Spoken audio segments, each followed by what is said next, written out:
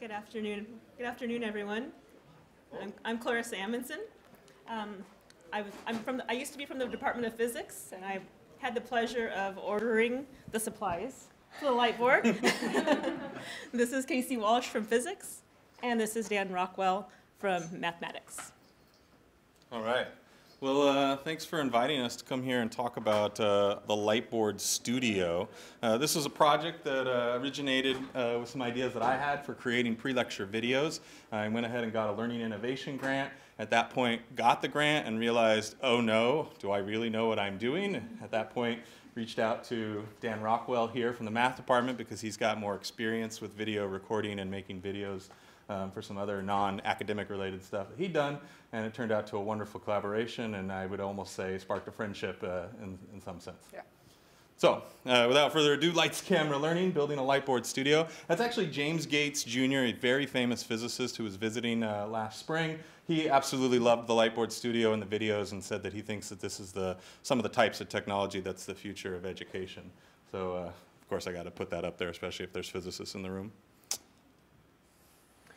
So why should we use videos? We sort of know the demographic of this conference is managers of things. So you might need to talk to educators and convince them or have some rationale of why you would ever use a video. So there's pros and cons to it. Some pros are you can reuse. So for me, the instructor, you can reuse the videos over and over again. So you get to put out effort once and reuse it for maybe a few years, and then you might want to refresh.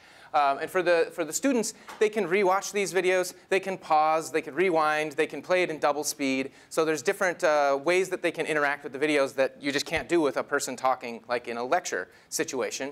And some cons are the students feel like there's more work outside of class.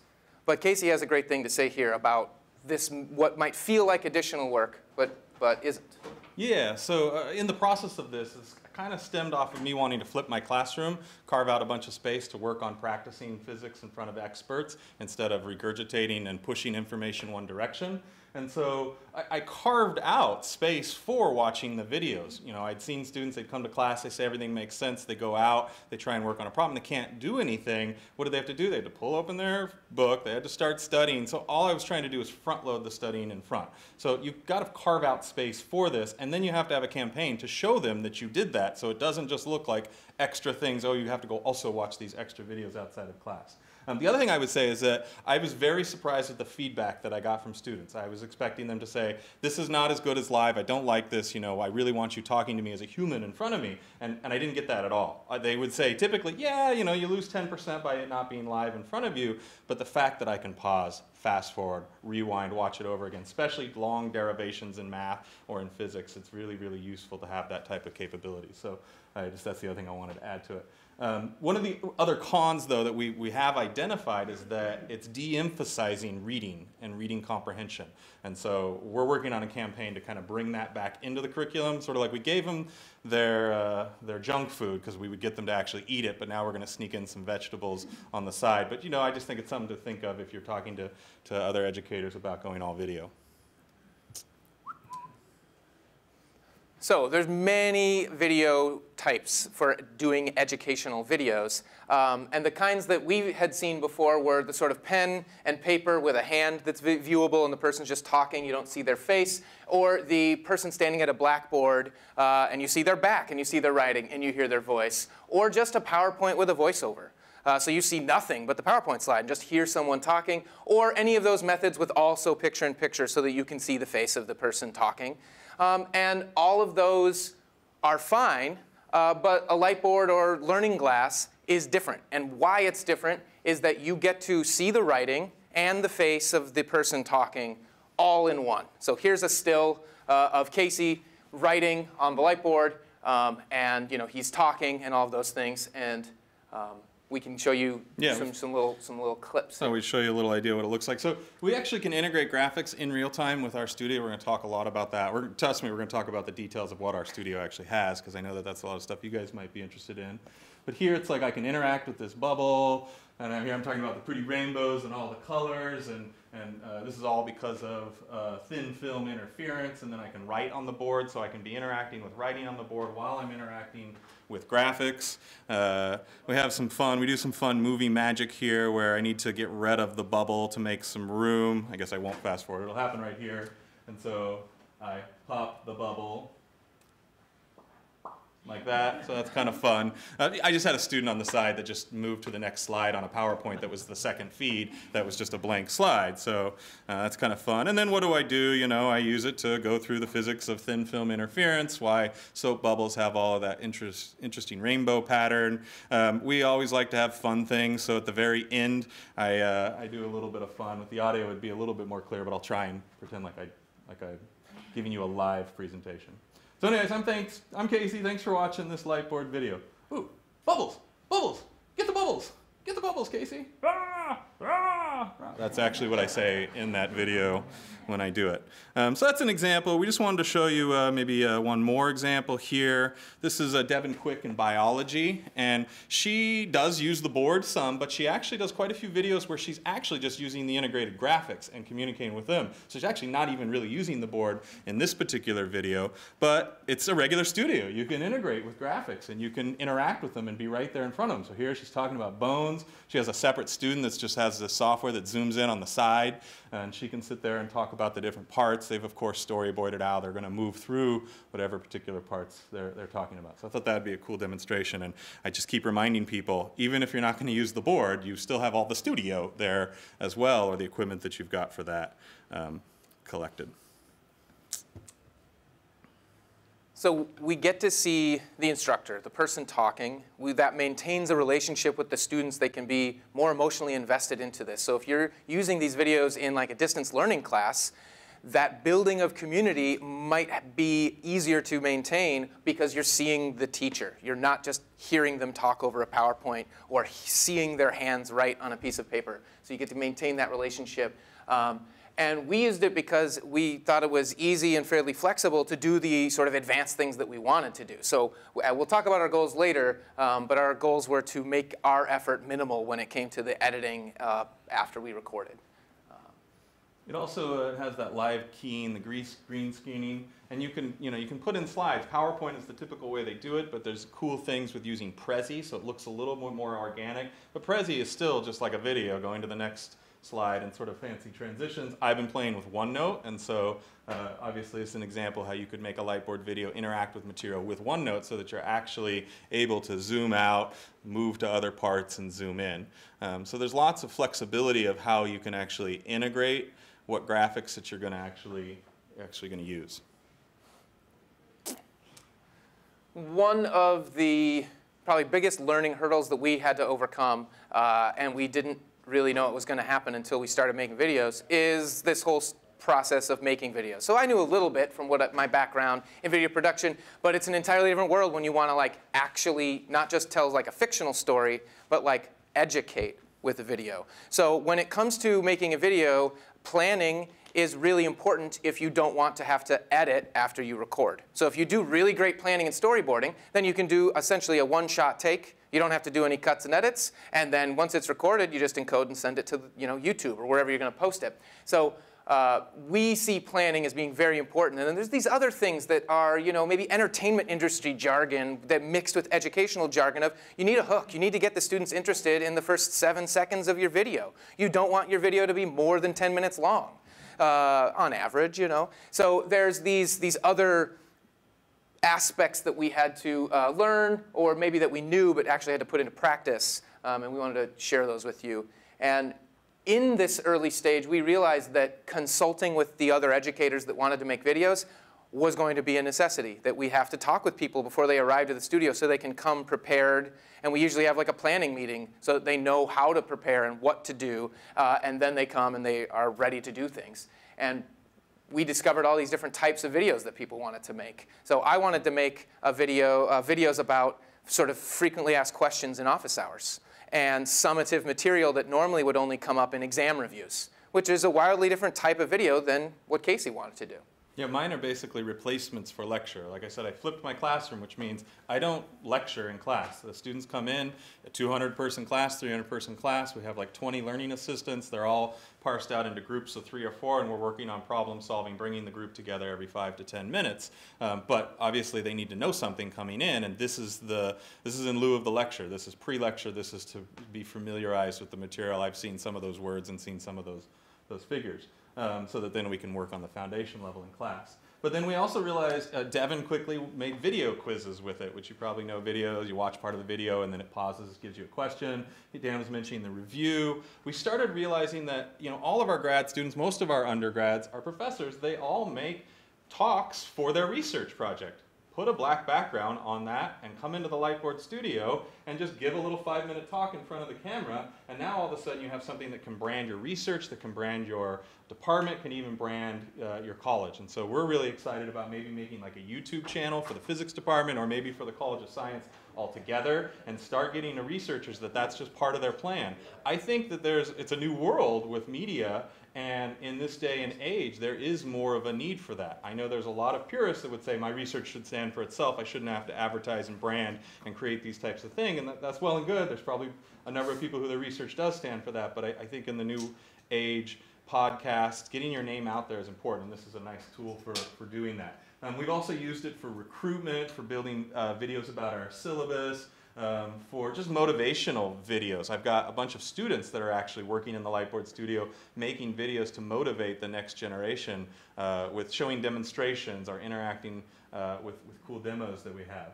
We've used it for outreach as well, where when we have people come in, a bunch of students maybe from the high school come and see a bunch of different labs. They usually finish their tour at the Lightboard Studio, and we make a little quick 10-minute video, and then they ship to their parents, and their parents are like super happy that all the things that they did, and they just draw on the board and talk. Well, we saw a lab with lasers, and then we saw a lab with scary lasers and with friendly lasers. So I thought, because of this research thing, I've got one more video to show you. This is an example of using the OneNote like I have here with the black background, and then the keying effects, the green screening effects. So I can sit here and talk about this material. Here I'm like talking about this Collaborate stage for a grant, and I could zoom in on parts. I'm going to do a little movie magic here in a sec, right here. Oh, yeah. Now we're going to move over to stage 4, the disseminate stage. That actually was done with just a student over on the side moving my OneNote when I did it. We've played around with, and we're really excited. We got a Microsoft Connects, because it already can see your hands, and you get these little UV lights to put on your fingers so it can really see your fingers. And then there's already ready-made free open source software that can see right clicks, left clicks. So I want to get to the minority report, and we're getting close to where I don't even need that student there. I can just stand in front of it, I can go zoom in, move over here, talk about this, and it's seamless. It's really easy. Just make a OneNote file. You have to download the black background because they don't have a default black background, which helps for the green screen effects. So I'm excited to explore more of that. I think it's just an idea of how you can go with this. All right. Wait a minute. We're supposed to zoom out now and say, our studio, the first stuff was about the pedagogical constraints and desires and the reasons that we have it. Now we're going to talk more about our studio specifically. So when Casey and I started talking about building this studio, it was after he was awarded the money and part of the way through the purchasing that had been done for things. And what I realized when talking with him is he wanted to make 300 videos. That's an insane number. And so the main goal, it's at the top, is to not do anything after you are done recording. As soon as you stop doing recording, we want as the minimal amount of effort to be put out to get that to the students. So the whole goal is to basically remove the need to do major editing after you record. So that was the main goal, and all of that, all of the things that the decisions we made were sort of based on that. The other goals, other big goal we had was we wanted a larger piece of glass to write on. So one of the units on our campus, the distance learning unit, eCampus, they have a learning glass. It was, I believe, it's something like 4 foot by 4 foot, which is just not big enough for what we needed to do, what Casey wanted to do, and the ideas that I had. It was just not big enough. We want more real estate to write on, and Casey needed it to be in his office. He needed to monopolize the time and use this board a lot. And because it's in his office, we also needed to build it in a way that's modular. So the giant piece of glass is on a frame that has wheels, and it can be moved out of the way. And then there's space to do other things in it. So I think your little asterisk here has a little story that goes with it. Yes. We have a new world record. It's only our personal record. But I had an idea literally in the shower for a video I want to make. And I came in, and from the point I got into my office to the point it was fully uploaded, published on the web, and I could put a link on my website, was 1 hour. So I'll give you an idea of the turnaround time. I planned for about 10 minutes while the lights heated up. I recorded it in one take. That took 10 minutes. And then the post-processing, just clipping the front and the end, putting our branding video on the front, and exporting it to a video file, and then uploading it just happened super. So anyways, we broke the world record. There's only one data point. Okay. There's one other thing here.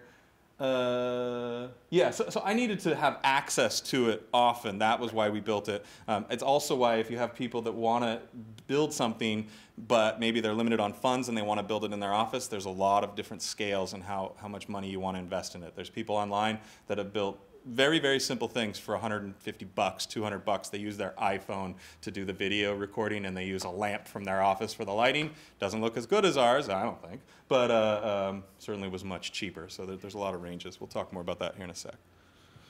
So I think the main sort of heart of a Lightboard Studio is the Lightboard. And Lightboard is basically a giant chunk of tempered glass, extremely see-through.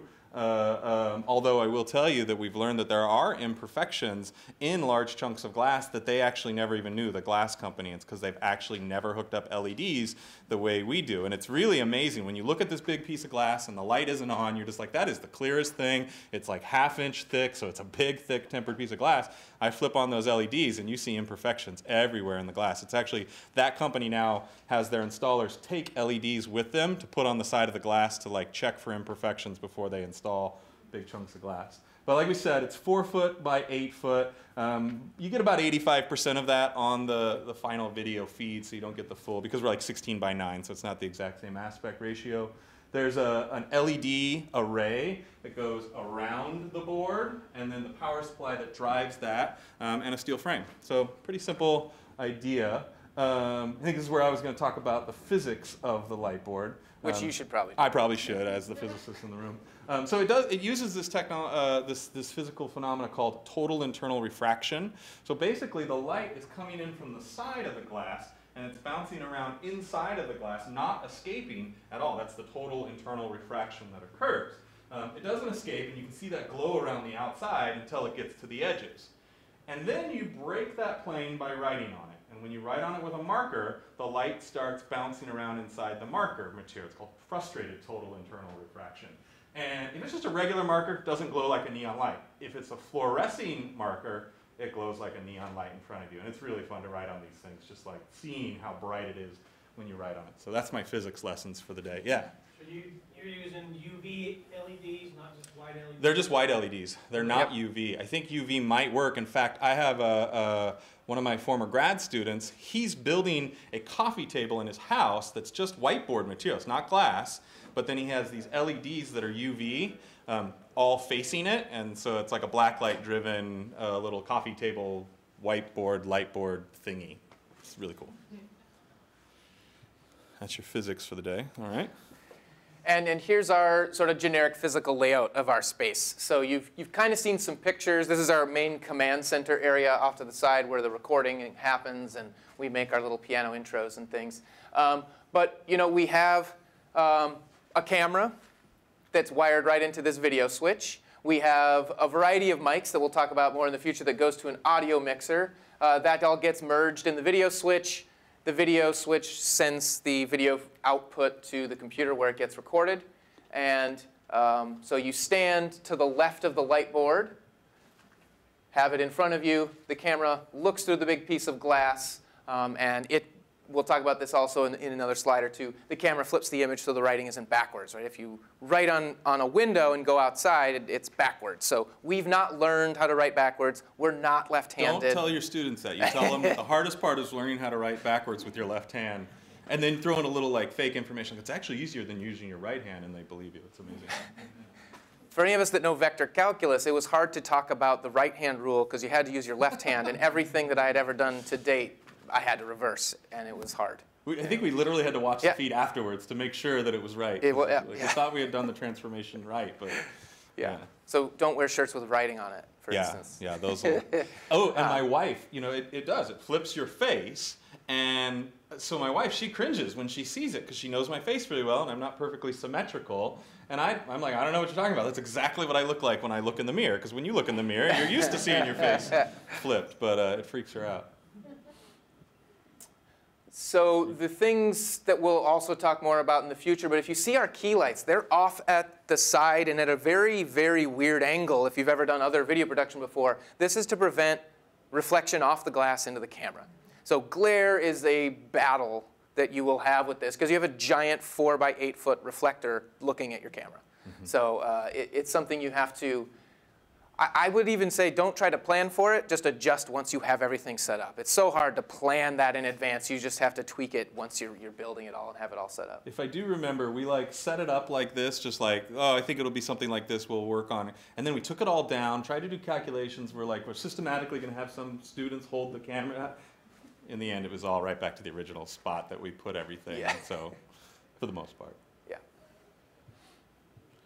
So the lighting in the studio, this really just gives you a chance to see. It says right grow light and left grow light. I'll tell you that in a sec what that is. But those are our main key lights, what I would call the main key bank. They're a bank of 8 fluorescent bulbs each, and they're what do the majority of the lighting. They're what really drives you crazy when you're in front of it with the bright lights in your eyes. You can see the glass, it's here on the left, and the next slide I think will let you see the auxiliary lighting we have for the side and for the top. That's the main lighting. So you can see these other LED lights that we have on the side. We don't have a picture, but there is an LED light right above the head of the person, just to provide like that shape. So you probably could tell, well, maybe we didn't point it out, but in those videos we showed you earlier, is before we had that overhead lighting, and the person sort of is lost in the black background. So to have that person sort of stick out, we put more another LED above the head, and we've used a polarizing filter. That's not actually to get the light out of the camera. That's to get the TV screen reflection out of the camera. So we have this giant TV screen behind the camera so that you can see sort of the actual weather map. If you're a meteorologist, you just have a big green screen behind you. We just have a black background. So in order to see the figures that we're interacting with, we need that TV screen so you can see that and interact with those diagrams. So that's what that polarizing filter is for, is to get that TV reflection out of there. And you know, a lesson, something that I don't think Casey believed me is it cannot be too bright, right? And so I don't know how many of you have done video production stuff before, but more brightness is great because then you can just, you know, make the depth of field larger. So one of the things you will battle with is having the words and the face of the person in focus. So you need a large depth of field, so you need lots of light, and you need lots and lots and lots of light. So that you have a nice, good depth of field so everyone looks in focus, the people, the writing. And then the stuff in the background is not. It's just black, right. And like, you know, you don't see the little wrinkles in our hanging sheet. That was also part of that, right. That depth of field. So I said I would mention the grow lights thing. This is kind of a funny story. So, you know, we were building it, and I was just looking for studio lights, you know, on Amazon or Google, and boy, they're, you know, $1,200, $2,200 for these light arrays, and I was like, man, that's more money than we have to work with this grant. To give you an idea, we did this basically with 10 grand. We got a little bit of money at the end that gave us some toys that we didn't necessarily need, but we've used nonetheless. Yeah, so until it was one of my friends who's done video production, he said, why don't you just check out grow lights and make sure that you get the temperature or the color tone the same, so that they all match, but then also a color tone like you might see in the studio lights. And then the price dropped down to like $400 into our range. So now Amazon thinks that I'm growing lots of probably illegal vegetables in my basement because I get all sorts of advertisements for those. But yeah, buying grow lights really saved us quite a bit of money, and I think I don't think anybody could tell the difference in the final production. All right. Camera. So yeah, the camera's also a very important issue. I think one of the most important things about the camera is that you want to plan what resolution you're going to go to, because it's all starting right there at the camera. We actually originally were like, well, if I'm going to make these, I only want to make them once. In 5 years, when everybody's got like 25K televisions, I don't want them to say, oh, what's this really old, grainy, low-res technology. So we were shooting for 4K. Boy, just don't. Like, obviously costs. And then the big issue is going to be the direct-to-disc with the size and the streams that come through. To do it, you're going to need to RAID 2 solid-state drives that are completely fast, and you're going to have to get a camera that. So we decided after some trial and error that really wasn't worth it. And so we went for just standard HD, 1080p, 30 frames per second, and really needs to have these manual controls. I don't even know what those words mean, so I'm going to let Dan tell you because he's the one that knows that.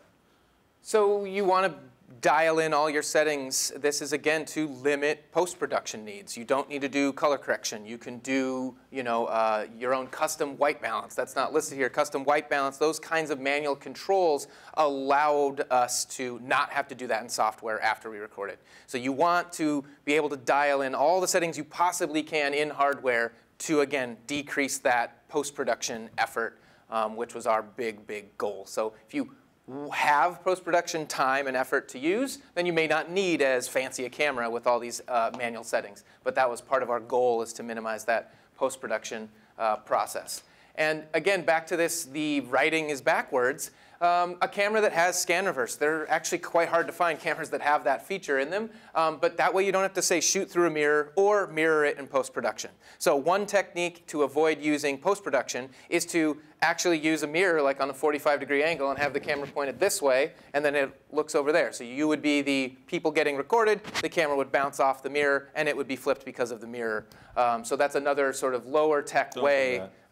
Just get scan reverse. Yeah, find scan reverse. They exist, and usually then it has all the other manual features that you would want as well. And it's not necessarily just on super expensive cameras, too. Actually, we bought two, and off the advice of a website, and in the end I'm going to show you, that's got a lot of information about this. And we checked the cheaper one, and it had scan reverse, so we assumed the one that was twice as expensive was going to be our main camera would, and it didn't actually. So we ended up having to return it and be a little bit careful looking for that. Yeah. So we'll say this again, but doing research and planning what you are buying, critically important. All right, so audio, obviously important part of it. We started out with just one lav mic, and that works great. There was quite a bit of noise at first with that one lav mic, and one of the things that we found that really removed that is that we got a real official rack. We were able to ground it. We got a mixer, grounded the mixer, everything through the digital mixer, and it removed all noise audio, well, all the line noise that we were getting. Since then, since we've now had more than 2 people, we bought another lab mic so that, okay, 2 people could be lab mic'd, and then we started doing these outreach events where there would be 10 people in front of the camera. So we got 2 overhead mics, omnidirectional mics. All of them go to the audio mixer first. The audio mixer does all of the merging of them before it gets sent to the TV switch. So you can see we're trying to do as many things as we can upstream before we end up with the downstream, so that everything's in the state you want it, so that by the time everything gets merged and it's USB right to disk, you're basically done except for clipping and moving things around. Anything else you want to add about the audio? No. Okay. It was a nightmare, and then we fixed it with the mixer. It's a synopsis, yeah. Here's our very, very high-quality studio diagram. So just to give you a sort of layout there, the audio and the video are captured separately and merged into what we call this magic device, this production TV switch. So you get microphones from the overhead mics and the lav mics into a mixer. You get video from the camera and any video from any other sources, like if you wanted to present some slides or you had a diagram or an animation that you wanted to sort of have overlaid on the screen. Those video feeds and the audio from the mixer go into the TV switch, and that's where all the magic happens. That's where everything gets combined and is amazing and fun and cool, and then the computer basically acts as a recorder. So now you're going to have to do post-production. Yes, we are. So this is an example of what not to do. Plan and make sure that you have the right adapters before you come. into the studio. So yeah, he was talking through what that is. I'll give everybody a chance to look at it. It's very simple. Mike's into the audio mixer, the feeds from both the camera and any overlay sources. And we just have like 2 or 3 different, one HDMI, one mini DisplayPort cables that come off of the TV studio, and then people just bring their own laptops in. We say, make your own PowerPoints. Here's what you need to do, black backgrounds, think about where you're going to place stuff. You know, put just blank slides with just a black background when you just want to be you and be able to write. And we let them make those before they come in. Then we just plug them right in.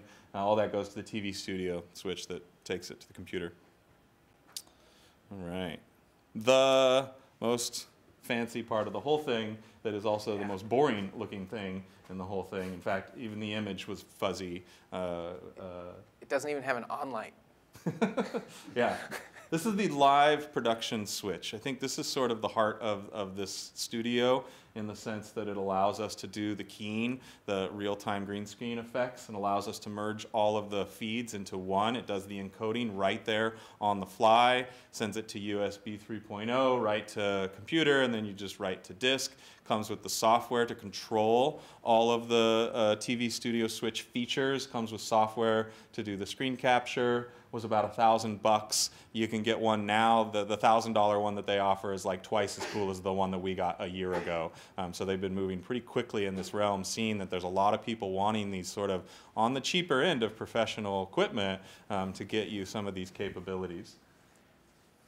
And we're not even using 20% of what it can do. There's so much it can do, and as we feel like we master certain pieces of it, we start adding on other features it can do. So it can have wonderful, you know, titles and overlays like the NBC logo down in the bottom corner, so we can start to think about adding branding to videos and make them more cohesive and have like a series, have it feel more connected from video to video by using those kinds of things. Yeah.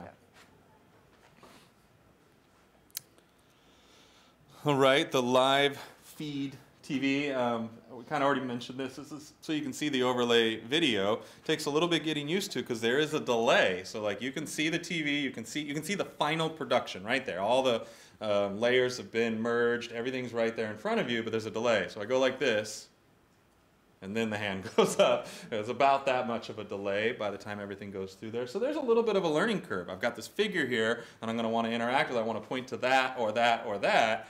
You can watch when you're new to it, or somebody who's just first using it, they're like, and you can see right there, you know, and like they're staring right at the TV, slightly off from the camera, but roughly in the same direction, but it helps you at least see what it's going to look like in the end. It's very tempting, though. You end up talking to yourself constantly, and so as you move through the TV, your eyes kind of move back and forth, scanning through the camera every once in a while. At first, we thought that was a problem. We're like, man, you need to look at the camera, like, right? And I actually don't think it's that big of a deal. Your eyes are not moving that far off. I've had students, and I've asked them, and they said, oh, I never even noticed that. Now I see that you're not exactly looking at the camera, but my wife was also like, it kind of looks organic, like it's a crowd of people and you are moving your eyes between who you're actually talking to. So I don't think that's as big of an issue as we thought. That's actually why the little alligator is hanging from the camera, because we were nervous about that, so it was sitting there from the markers that we had bought, and we hung it over there, and we said, okay, talk to the alligator while you're making your videos.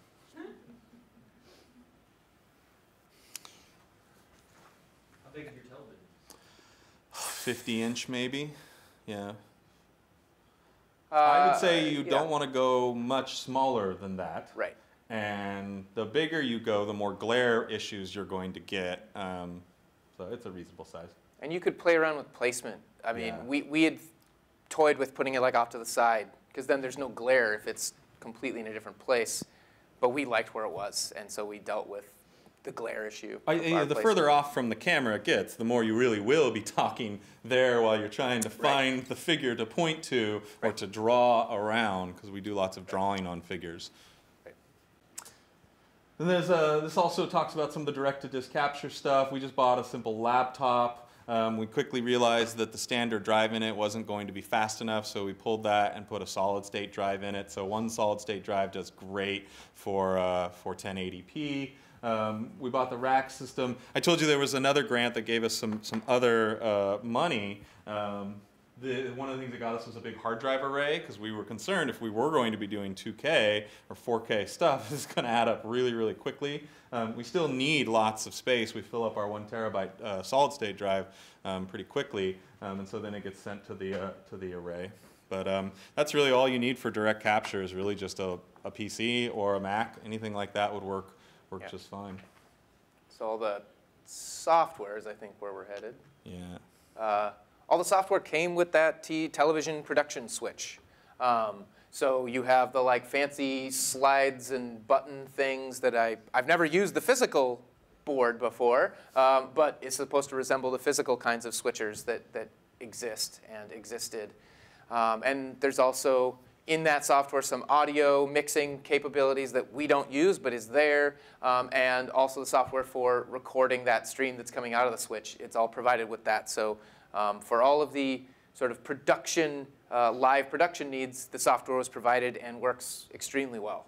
We really like it. Well enough that when we tried other things, because we were trying to get up to the 4K and some other uncompressed streams, we ended up going back to this software because it was just all there, integrated, ready to work. And then the last piece of software is the editing software. Honestly, you could use just about anything. We happened to use Adobe Suite stuff because we had a good site license on campus that gave us a pretty good price. We use Premiere mostly. I use a little bit of Photoshop and Paint. Honestly, we're just using it to trim the video. We were doing noise reduction and some stuff with post-processing of the video, but once we nailed down all of those depth of field things and we got the audio mixer that was removing all the line noise, we didn't even need to do any of that stuff. And so it really could be done with Movie Maker or QuickTime or just anything that you can splice and move things around. Things that we've done, we have our own intro that we created. That was that keyboard and some fun graphics. So we've spliced, edited things out. We sped stuff up. That's really fun. Actually, when somebody makes a mistake and you've got to erase, it can take a long time to erase on a Lightboard. It's not just a quick swipe. There's a little bit more effort that takes. But one time we just kept it recording while she was erasing. She had to erase pretty far back. And then we kept going. I was like, oh, it's still going. It's still recording. She's like, OK, I'll just keep going. And then in post-processing, we just took that, sped it up, put some music behind it, and so it ended up being really, I think, better actually, and to see that. And she even does this little thing. It's Devin, and she goes, "Even the best of us make mistakes," and so we stop for a second. The students get to hear her say that. So it was really nice. Yeah. Anything else about the editing software? It can be very simple. Yeah. All right, so I think that gets through most of what our studio is. I think all we really have left is our final thoughts, where we can talk a little bit about the lessons that we learned. We already started talking about glare and that issue, and where do you put your monitors, and where do you put the command center? Where are people going to be who are not actually in the frame? Originally, we actually had our command center right next to the display TV. So you're on the board, you're seeing here, your display TV and camera's right there, and right next to it was the command center. But we were getting lots of glare and issues with that, and so we ended up having to move that and play around with that. We haven't tried Linux, but we definitely have used Mac versus PC. I think the reason why most of the equipment inside the studio is PC is because I got the Learning Innovation Grant and I'm a PC guy. If he had got it and then called me on board, it would probably be full of Mac equipment. Honestly, I don't think it matters, but there is one thing that does matter, which is definitely making sure that you read and plan about compatibility, because there's all kinds of equipment that doesn't work with a Mac, or some that doesn't work with a PC at all. It was designed for Mac. And so trying to move through and the interoperability of using these different devices is something that you want to do your best bet first before you actually have the equipment in front of you. We every once in a while have an issue with a Mac being able to be read by the TV Studio switch, but we've also every once in a while have an issue with a PC being able to be read by the TV Studio switch. Just like I said, the people bring their own laptops for the external video source, and it doesn't always plug and work, but I'd say we've got workarounds for that. Yeah, what else? Well, let's see. So yeah, we abandoned trying to capture high-res video. We abandoned trying to capture even the uncompressed 1080p stream because it was just not. We were having audio-video sync issues. That was the big problem. Drop frame. We wasted probably 40 hours. No, we learned a lot in about 40 hours of fighting with that stuff. And And some of the reasons might be that we weren't at the money level to get the highest quality stuff, that we were doing it all in a budget, so we were trying to hack together different things. You know, we just went online and looked at video capture devices. We didn't have a full PC there. We had the laptop, so we weren't going to be able to get video capture PC cards, so there were going to have to be external things. And so then getting those to work. And surprisingly enough, when we bought these video capture devices, they did not come with software to do the actual recording. And so we were looking at software, and there was like all sorts of stuff that you could buy for $500 to more dollars, and we were like, no, no, no. They're just an open source. It records. We've tried everything. Everybody's going to come up and say, did you try VLC? Did you try this?